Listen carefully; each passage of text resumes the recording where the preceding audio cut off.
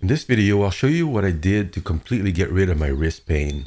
Those of us who use the Greenland paddle have the potential to make paddling very easy on the wrist. But unfortunately, I see a lot of paddlers who hold the paddle too tight, and that can cause a lot of pain. The Greenland paddle doesn't need to be held with a tight grip. You barely have to hold on to it, and it just finds its own angle. Before I show you how to avoid wrist pain, let me show you how I discovered it. I was on a 10-day paddling journey, paddling about 50 kilometers a day. And just a few days into the adventure, my left wrist began to throb with unbearable pain. I thought I might have to stop the trip. Strangely, my right wrist felt perfectly fine.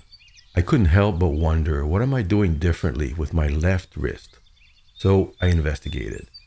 By making a simple adjustment, I was able to continue my journey, and within days, the pain vanished completely, and I never had to stop to rest.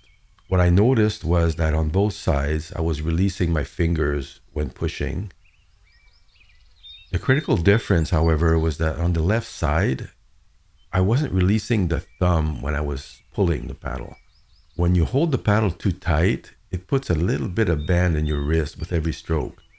And after a day of paddling, that little bit of stress can easily turn into debilitating pain. So be mindful to hold the paddle loosely and keep your wrist healthy so you can keep enjoying your adventures into the wild. All it takes is pulling with your fingers and pushing with the palm of your hand while releasing the fingers. If you would like to get my complete checklist to generate a powerful 4-stroke with the Greenland paddle, click the link in the description below. I hope this video helps you avoid wrist pain and enjoy your adventures, and thanks for watching.